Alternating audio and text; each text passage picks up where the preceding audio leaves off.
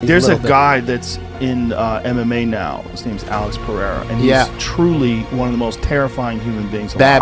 Oh, dude, he hits people, and it doesn't even make sense. He's the same size as these people. Yeah. But he hits them. It's like he's a heavyweight and they're a lightweight. I'm telling you, he's got freaky power.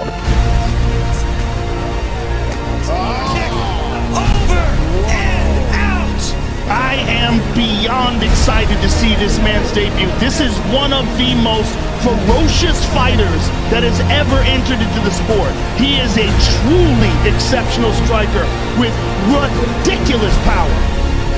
Speaking to it, all the clinch to the ground.